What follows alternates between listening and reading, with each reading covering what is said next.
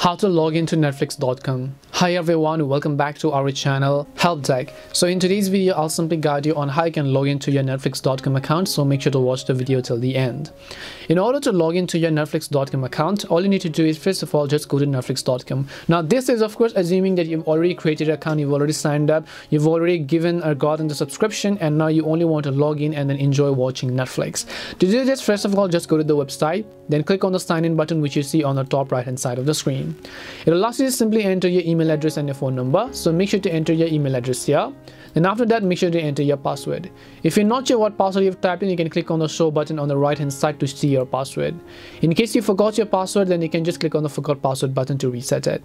Or you can just select need help button. If you have not created a Netflix account, you can click on sign up now.